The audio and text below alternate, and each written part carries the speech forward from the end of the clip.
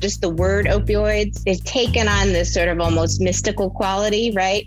Absent context for like bad. Opioids equals bad. And the truth is, of course, far more complicated.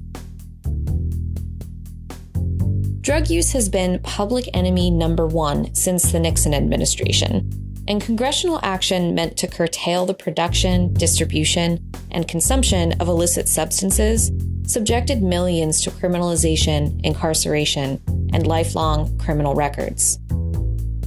I thought the 55 years was just a threat to scare me, but soon I realized that was a reality and the federal system is pretty unjust. Join me, Hannah Miller, in a new podcast series as we explore some of the court cases and events that have underpinned our nation's drug laws, policies, and enforcement practices.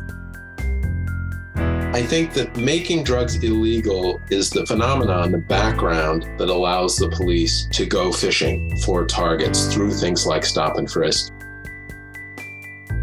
What really changed me more than anything else was the speeches that defense attorneys made, that I could drive by where that person was selling crack and there'd be somebody else doing the same thing.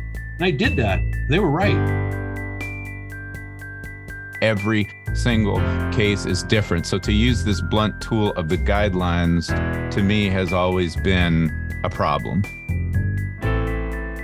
It doesn't do anybody any good to continue to have a felony conviction looming over their head. How does that help society? It doesn't. From the Drug Enforcement and Policy Center at The Ohio State University, this is Drugs on the Docket.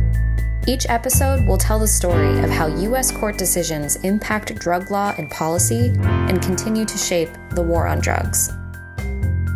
Visit go.osu.edu/drugs on the docket to follow the series.